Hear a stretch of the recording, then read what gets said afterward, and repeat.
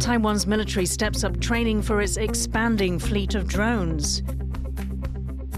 Legalizing this leafy drug is nothing but a pipe dream as the government cracks down.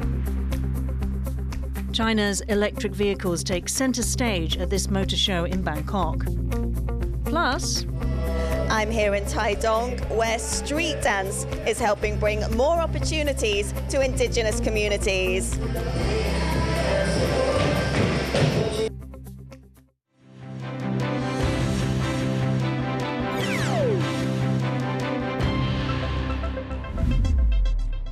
a warm welcome to TaiwanPlus News. I'm Yin Khvat. Taiwan's military says it's planning to build a drone training center to teach its soldiers how to fly unmanned systems. As Jaime Ocon explains, it's part of efforts to modernize the country's armed forces. Taiwan is on track to create what it's calling a drone fleet.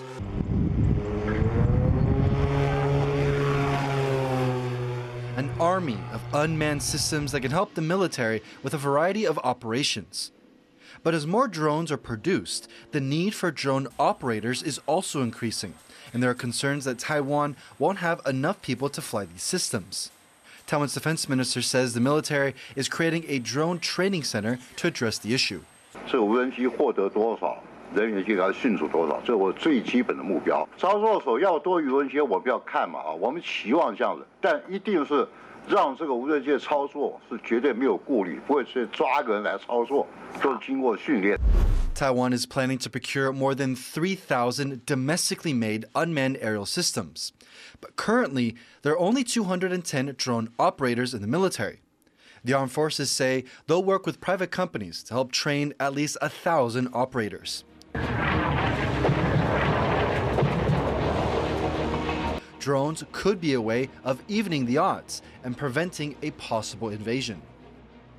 One of the things I can imagine is trying to really flood the skies with drones over an invasion beach in the littoral waters near an invasion beach to not only provide intelligence, but essentially to provide another sense of like constant threat to those invading forces. But analysts say that Taiwan will need to consider the different kinds of drones it will have in its arsenal when it comes to training its operators. Drones, like this mini helicopter, which only have a camera, are very different from this US-made Sea Guardian drone, which is equipped with missiles. Learning how to take off and land, for example, takes some time. And also just learning how to operate it effectively, how to identify targets that you're looking at. All of that takes some time. It's not going to necessarily be one course that fits all. But no matter what drones Taiwan has access to, without enough operators, they won't be effective, making the push to speed up training more important than ever. John Su and Jaime Ocon for TaiwanPlus. The Defense Ministry is under fire for its failure to provide mental health support to its soldiers. That's after a special hotline set up to provide help for anyone who needed it didn't work. Joyce Zhang has the details.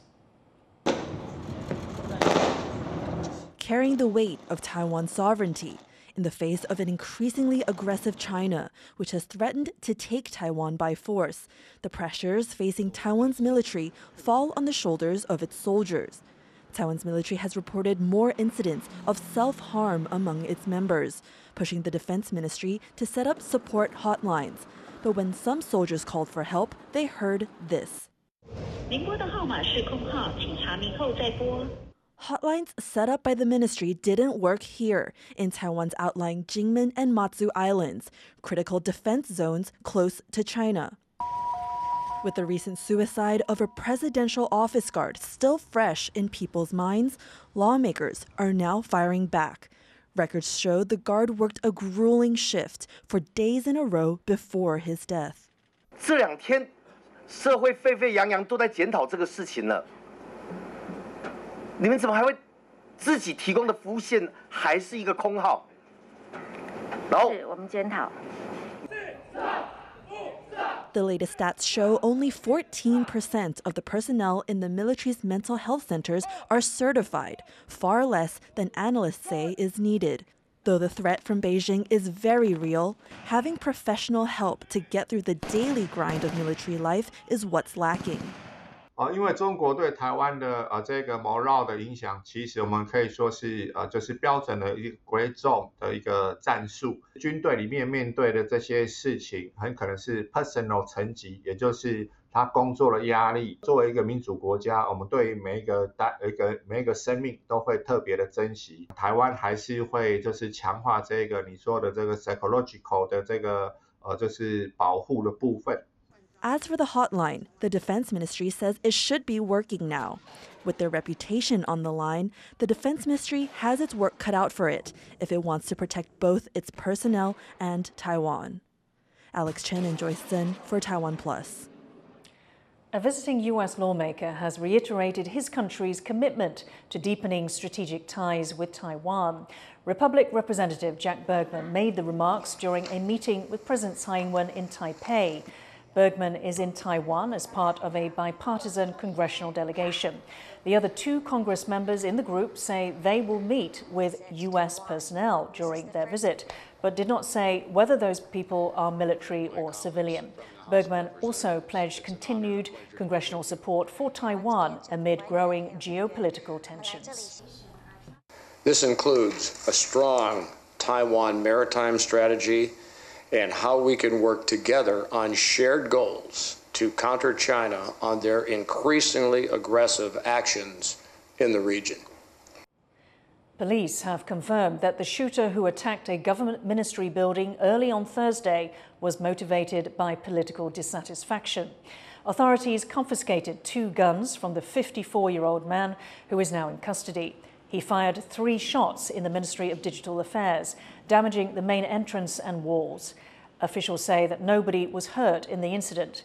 The man posted on Facebook before his attack, making anti-government statements and accusing the digital ministry of propaganda. Cannabis busts are on the rise in Taiwan, even as neighbours such as Thailand have moved to decriminalise the plant. But as reporter Chris Gorin explains, Taiwan's government is no fan of legalisation. Long-standing restrictions on cannabis are being eased in many countries around the world, with some having decriminalized or even legalized its possession and sale. Taiwan is not one of those countries. But its use in the country may be on the rise. According to the Justice Ministry's Investigation Bureau, over the last decade, the amount of cannabis seized by law enforcement has increased by nearly 20-fold. 本来大麻是在5名之后，目前已经上升到第4名，所以确实吸食大麻确实有上升的趋势。Authorities have also recently charged a host of high-profile celebrities with possessing cannabis, usually in very small quantities. Just this month, the influencer Flora bowed before media and begged for forgiveness after being charged with cannabis possession. 我会好好去面对我的错误，然后也希望我未来的身心状况可以越来越健康。 Punishment for cannabis use in Taiwan extends even beyond its own borders. Thailand became the first Asian country to decriminalize recreational cannabis in 2022, and many Taiwanese influencers have since posted videos of themselves using it there. But videos on cannabis shot outside Taiwan may still be illegal in the country. The Justice Ministry last summer released a statement reminding people that, quote, seducing the public to use cannabis by teaching them how to use it or spreading what they call rumors about its harmlessness is a crime which carries a sentence of up to 7 years in prison. The ministry has repeatedly made it clear that there is no consideration of cannabis legalization in Taiwan. 虽然有些团体主张也能够比照外国娱乐用的合法化，但是呢，它确实是危害人体健康很严重，所以并没有开放的这样的一个政策。Cannabis use may be rising in popularity, but with heavy criminal penalties and barely a whiff of political will, it seems cannabis decriminalization in Taiwan remains a pipe dream. Kama Xu and Chris Gorin for TaiwanPlus. A visiting European delegation of lawmakers has expressed support for Taiwan as it deals with threats from China, and they're drawing on their own experiences with Russia. Louise Watt reports. Inside this room in Taiwan's legislature, a green alliance. A visiting delegation from the European and German parliaments is meeting with their counterparts from the Green Party Taiwan. They're discussing how to reconcile their traditional anti-war ideology with standing up to Russia in Ukraine and to Chinese threats to Taiwan. At a forum organised by the Green Party Taiwan, some members said that it's not enough to be anti-war in the face of actions by Russia and China. Rather, countries have to be able to defend themselves and guarantee their freedoms and way of life. And of course, we always should try to prevent war, but we should not let our friends alone when they're fighting for their survival, for their freedom, but also for our common security. The visiting delegation has already met with President Tsai Ing-wen and other officials, with their main mission being to show support for Taiwan's democracy. The visiting Green Party members also found time to raise issues that they're better known for, and were disappointed. They say they feel that climate change is a non-issue here, and they also spoke out against the death penalty, sparing a thought for the dozens of people still on death row in Taiwanese prisons. Lu Fi Li and Louise Watt at Taiwan's legislature for TaiwanPlus. The Bangkok International Motor Show has opened its doors, with car manufacturers from across the globe showing off their newest designs. This year, China's electric vehicle models have taken the spotlight as the country's brands attempt to bolster their presence in Southeast Asia. Rosie Grenenja reports. A roaring start to the Bangkok Motor Show, as automotive manufacturers unveil their latest glittering models to the Thailand market. Electric vehicles are centre stage. The main attraction, a futuristic flying car made by Chinese startup XPeng. The vehicle can be flown in China, but does not yet have a license to fly in Thailand. Before now, it has been pretty much fierce competition already, but you can see a lot of price war going on in the Chinese EV market. For us, we are pretty confident that we are a new and good option addition to the whole market, because we introduced something totally new. They are not the only Chinese electric line on offer. New models from prominent brands BYD and Zeekr, among others, are also featured. Electric vehicles from China already dominate 80% of the Thailand market. Unlike their competitors from the US who aim for luxury, these EV Chinese brands are focusing on small, affordable cars within the price range of consumers in Asia, Africa, and Latin America, among others. And as demand dwindles for EV cars in both the US and China, growth continues in other parts of the world, especially Southeast Asia. With Thailand accounting for 58% of all EV sales in the region in 2022. This Bangkok show is being used to compete for market share and challenge the traditional dominance of other Asian and Western models. We will start with at least 10 showrooms, mainly in Bangkok, and step by step, we're going to expand our network to the other major cities in Thailand, like Chiang Mai. And China is not the only country revving their engines to expand their presence throughout the global south. Vietnamese automaker VinFast unveiled plans to sell electric vehicles in Thailand at this show, and they say they aren't concerned by rivals. They are very excited, and from the very first day I arrived here, I've been well received by the dealers, and so far managed to sign several agreements, and we look forward to them opening our showroom in the next 2 months. And start selling the cars. With Chinese brands setting up manufacturing within Thailand as a springboard to the rest of Southeast Asia, the country is becoming the scene of the power shift in the region's growing electric vehicle market. Facing that fierce competition, manufacturers here at the Bangkok Auto Show are pulling out all stops to impress buyers with their latest designs to gain any advantage in the region. Dolphine Chen and Rosie Grenenja for TaiwanPlus. Up next, over 1,000 fish are dead in western Taiwan. But what is to blame?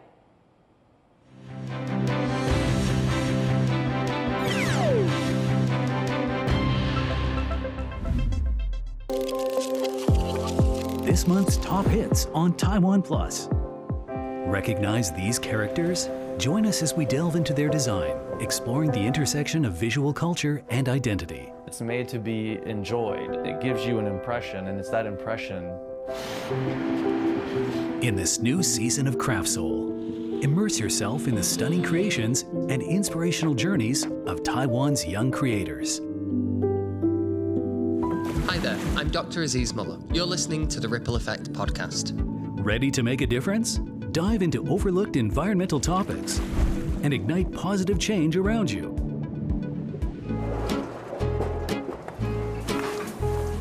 Craving for more? Explore Taiwan's culinary treasures with Straight to the Source, a flavorful journey through ingredient stories.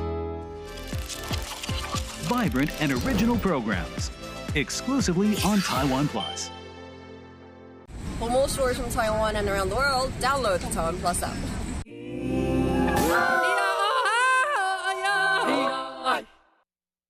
At a time when the world feels more divided, a platform for diverse voices to come together. I'm Divi Gopalan. Join the dots. Be part of the conversation.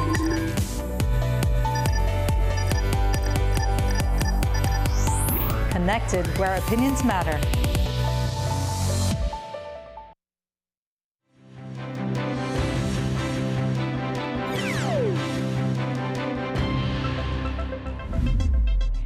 Welcome back. You're watching TaiwanPlus News.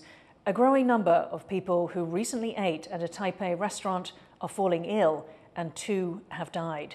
As John Van Trieste reports, investigators have a number of ideas about why and haven't ruled out foul play. 17 people have now come down with food poisoning after eating at this Taipei branch of Polam Kopitiam, a vegetarian restaurant specializing in Malaysian food. 2 of them have died, and 5 more are in intensive care. Investigators believe the restaurant's noodle dishes may be to blame, but they don't know for certain what was wrong with the food, and lab tests will still take days. Some doctors suspect improper storage created the conditions for a fatal toxin to form. But for their part, officials say they have 3 theories, and they're not ruling out any possibility. 微生物引起来的，好，那这是一般比较常见的。第二大类，就是内生性的，从这个食材出来的一些毒素。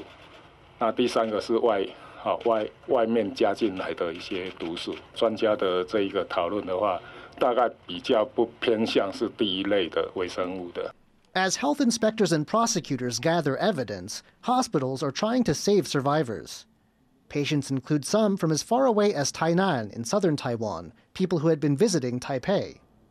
On the streets of Taipei, there are differing views on what this means for a country that loves to eat out. 它只是一个偶然事件，它不是一个常态性的事件，所以我们要用一种平常心去看它，不要把它当作说外食就是很可怕。因为在外面吃会比较不安全吧？对，尽量还是自己煮比较好。But owners of other Malaysian restaurants and their regulars say the damage is done.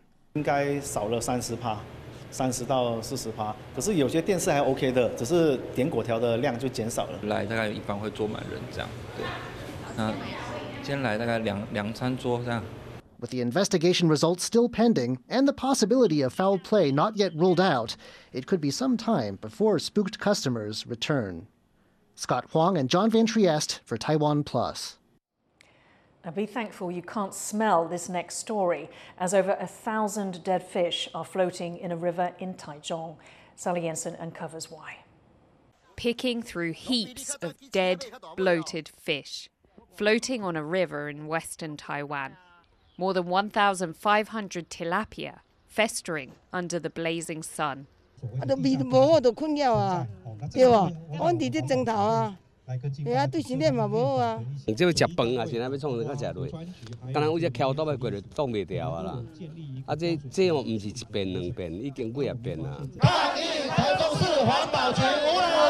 Residents are now protesting. The Environmental Protection Bureau told them the fish died from lack of oxygen, but it turns out they were actually killed by industrial wastewater. The local government says it won't shirk its share of responsibility for the environmental disaster. 其实针对上游的排放，这些污染的排放还是有疑虑。那我想，这个台中市政府也责无旁贷那我们就立刻成立这个专案小组，那会跟经发局来合作，那进行专案的一个稽查。A tofu factory is suspected of illegally discharging wastewater, polluting the riverways. It'll be fined anywhere from between $940 and $94,000. But researchers believe the government could be doing more. 这种污染排放的定价、碳排的定价，去帮助台湾做整体的产业结构调整，然后又不愿意改变的企业，就是把它淘汰掉。Environmental damage from dense industrial activity remains a persistent problem in Taiwan, and this latest scandal may mean polluting factories face bigger calls to avoid raising a fishy stink. Ethan Pan and Sally Jensen for TaiwanPlus. A Taiwanese child welfare NGO has apologised for the death of an infant under its care last year. The Child Welfare League Foundation had placed the one-year-old in foster care and assigned a social worker to monitor his case. Prosecutors allege an abusive nanny killed the infant and suspect the social worker of neglect. It's led to heightened vigilance for other possible cases of child abuse and calls for changes to child welfare procedures. At a press conference, the foundation's board members apologised for the incident but did not take any questions. They announced through a statement afterwards that the current chair will step down. The head of Myanmar's ruling junta says military rule in the country is temporary. Prime Minister Min Aung Hlaing, who took power in a coup in 2021, made the comments during the country's annual Armed Forces Day parade. His government is continuing to lose ground to armed groups resisting its rule. He accused them of delaying a return to democratic rule.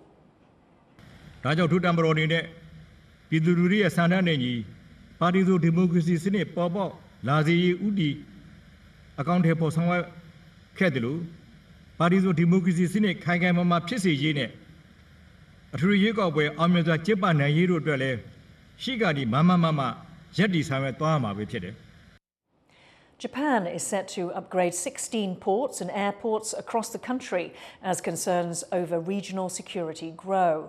The facilities will be equipped for use by Japan's self-defense forces and Coast Guard. Over half are located in the southwestern part of the country, with one just 230 kilometers east of Taiwan. Japan has recently been beefing up its defenses near this potential flashpoint. The plan has already received local approval and is set to get the green light from cabinet ministers at an upcoming meeting with a budget of $230 million expected for year one. Taiwan's indigenous communities are known for their music and dancing, but now they're combining traditional culture with hip-hop and street dance. Louise Watt travelled to the rural county of Taidong to find out more. Come on, baby, Each Saturday morning, these indigenous Taiwan children gather in a classroom in their remote village in eastern Taiwan to learn street dance. It's a rare opportunity to develop performance skills and open their minds to future possibilities. 我想当舞者，我喜欢跳舞，就是一个运动，能让我扭来扭去，很开心可以跟大家一起跳舞。 They're being taught by 46-year-old Kulasai, who's indigenous too. He previously worked as a choreographer for Taiwanese superstar Jay Chou and a backing dancer for Singaporean singer JJ Lin. Now, Kulasai and his wife have started a school here in Taidong County to give indigenous children in one of Taiwan's poorest areas an outlet for their budding talents. 他真的想从事这一方面的话，我这么小在教他的时候，对他会有一些帮助，跟他让他有一些信心，还有在周末的时候可以陪他们，不要只是在家里玩手机，来这边跟我一起学跳舞。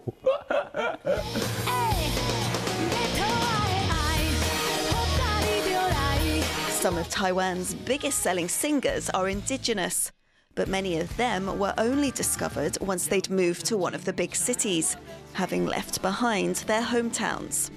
Many indigenous communities like this one are in the mountains and far from cities. which leaves children with fewer educational resources and fewer chances to take part in extracurricular activities to develop other skills. Kulasai's street dance classes also incorporate Taiwanese indigenous songs and dances. The word bai is an indigenous Taiwan expression of surprise.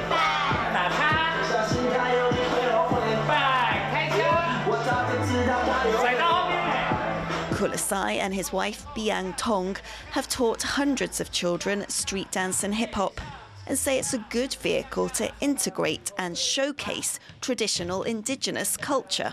那我们就是截取他们的一些部分的舞蹈，可能就是简单的踏步啊或什么的，然后我觉得它其实很好跟美国嘻哈文化是很好的结合，就是它其实本质上没有差太多，就都是平常生活，就是以前祖先教导的东西，或是以前长辈流传下来的东西。